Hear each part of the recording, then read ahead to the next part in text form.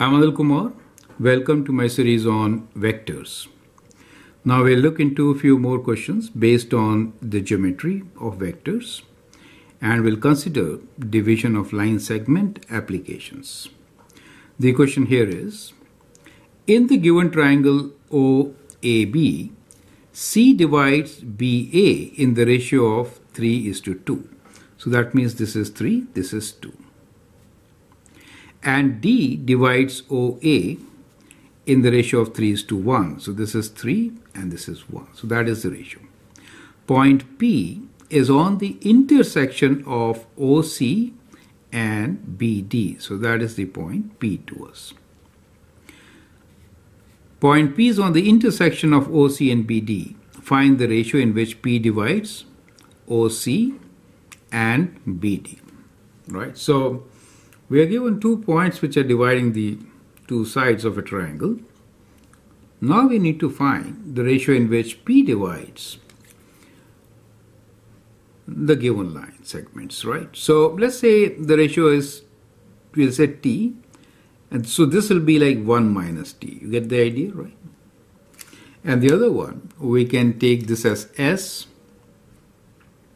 Then in that case, this will be 1 minus S, right? So if this is 1 unit length, that is S part of it. Sorry, 1 minus S, right? Okay. So that is how we are going to, and we'll need to find the value of T and S basically. Okay. How do we get about this?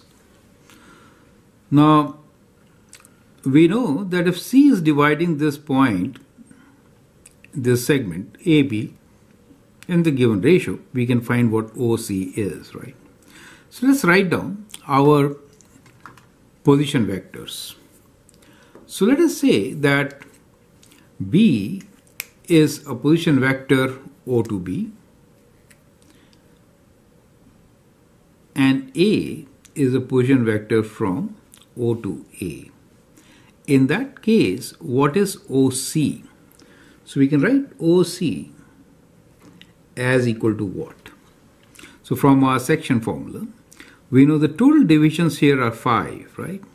So the position C can be written as 2 over 5, 2/5, right? 2 over 5 of OB, which is B, plus 3 over 5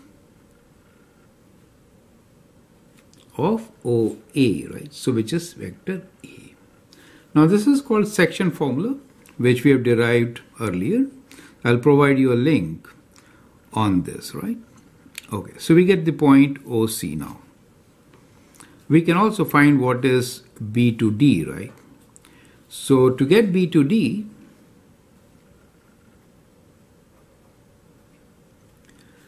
now this is 3 plus 1, 4 in all.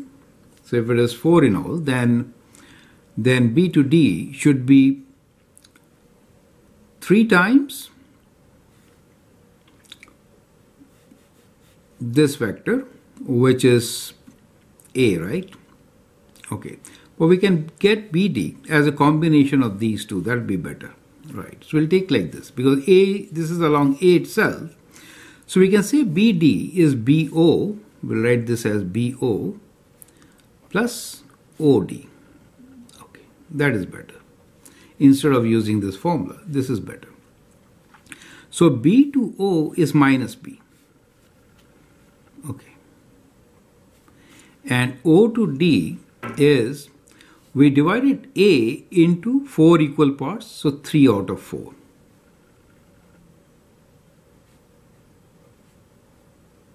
Is that clear? So when you go in this direction, BO, since vector B we have taken like this, right? Vector A we have taken in this direction. So B to D will be BO, OD. So we got this point. Perfect. Now, let's look into OP.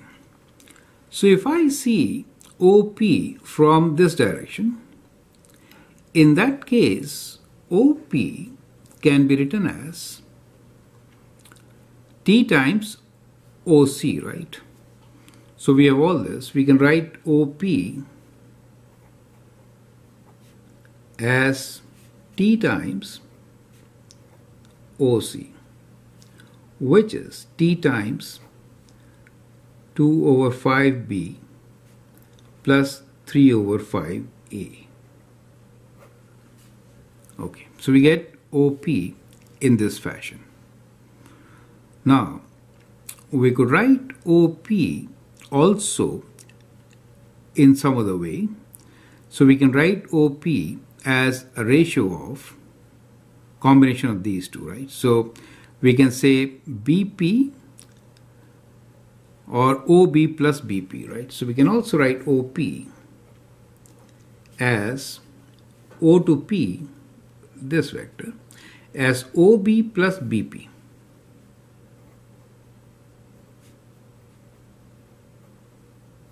Okay. So OB is known to us, which is vector B. BP is S times BD. So BD we already found here. So we can write BP as equals to S times BD, the total length, right? Or OP can now be written as B plus S times BD is this. Let me rewrite this as 3 over 4 A minus B. Clear? So it's kind of intricate. So we got the value of BD from here, right? So we'll say, so we got one equation for OP. We'll name this as 1. Let's call this as 2. And then from BD, we substituted 2 here, right? To get another equation in OP. Okay. Now, let us rearrange this so that we clearly get what A and B terms are. So here we get B and this is BS. Let's say B minus BS. And we get plus 3 over 4 AS, right? Okay. So A and B are our vectors. So I could write this as 3 over 4s times vector A. We can take S common here and we get, rather we can take B common, B is common, we get 1 minus S. So 1 minus S times B. That's what we get here. Let's call this as our equation number 3. Now what you see here is that OP has now been written in two different ways. One, we have OP in the parameter T, and another time OP with the parameter S. We are interested in both T and S, right? So what should we do? So from here, what we are going to do is the coefficients of A and B we are going to match and then find T and S. Got the idea, right? So the trick involved here is to match coefficients of vector A and B, right? So that is the trick. That helps us to really solve this question.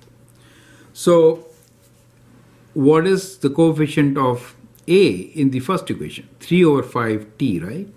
So we'll write 3 over 5t from here equals 2. From here, coefficient of A is 3 over 4s. 3 over 4s. Correct?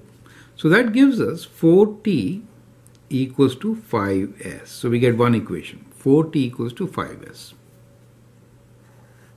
This is by comparing the coefficients of A. This is what we did. Correct. Now, let us compare the coefficients of B, which are these.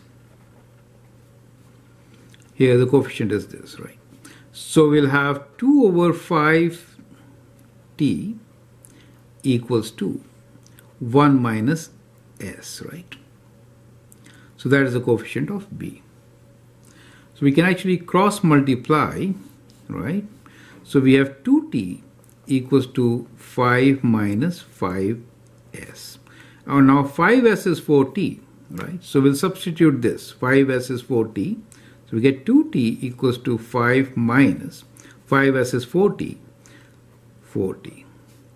So let's solve this on the right side. So we get both the values of t and s. So bringing it to the left, we get 2t plus 4t equals to 5, and that is 6t equals to 5, or t equals to 5 over 6. So we get the value of t. Now from this equation we can find the value of s, right? So we know s is 4 over 5t. T is 5 over 6.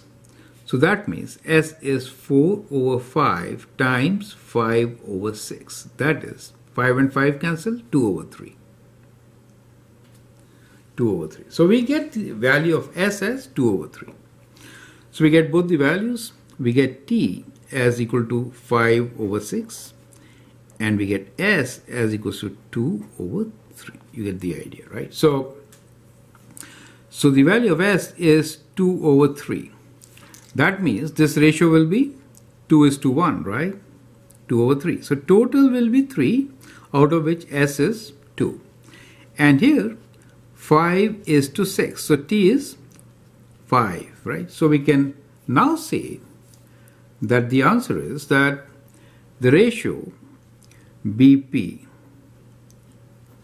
is to PD, so this side, is equal to what? S is 2 over 3, so this portion is 2. The total is 3, so it is 2:1. Is that clear? The other one, which is OP to PC, is what? OP to PC will be what? So T is 5 over 6. So out of 6 equal division, 5 is this. So it is 5:1. You get an idea, right? So that is what the answer should be. So I hope you understand this strategy. So the strategy in solving these questions is that you have to take the point under consideration, find its value from two different directions so that you involve both the parameters, and then equate the terms which are similar and get your answer. So I hope that helps. Feel free to write a comment, share your views, and if you like and subscribe to my videos, that'd be great. Thanks for watching and all the best.